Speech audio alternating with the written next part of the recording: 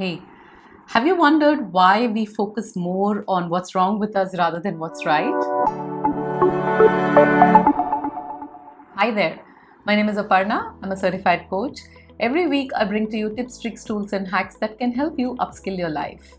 If this interests you, do consider subscribing to my YouTube channel, following me on Facebook as well as Instagram. All the details are given down below in the description. It's the IPL season and there's one phrase that I heard repeatedly from most of the commentators. It is, he is playing to his strength, or that they should play to their strengths. I was suddenly remembering all those advices that I got from my teachers, mentors, and even managers. Know your weaknesses, they said, and see how you can improve upon them. And this is crucial to success. But no one really talked to me about my strengths. In fact, throughout my career as an employer, I did not even identify what my strengths were.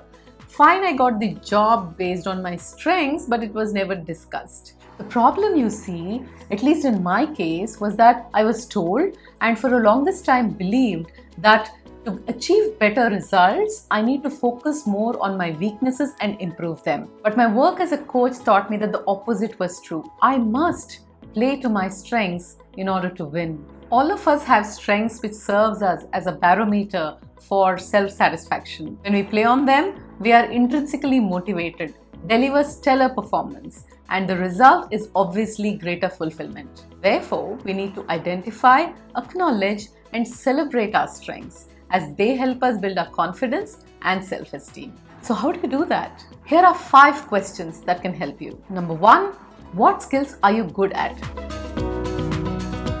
Number 2, what activity do you love doing the most? Number 3, in what activity do you have absolute concentration, which means lesser distraction?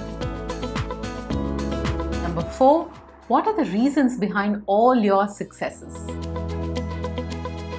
Number 5, what are the reasons behind or the root causes of your failures? An honest answer to all these questions will give you clues to what your greatest strengths are. Try it and see. And as I always say, if you need any help or support in discovering your strengths, do not hesitate to reach out to me. All my details are given in the description below. I'd like to end today with this quote.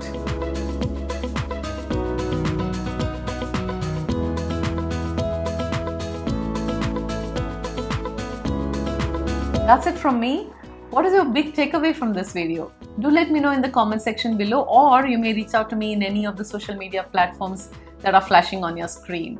Thank you so very much for watching. If you like this video, you know what to do. Hit a like button and share it with your friends. I'll see you next week. Until then, take good care of yourself.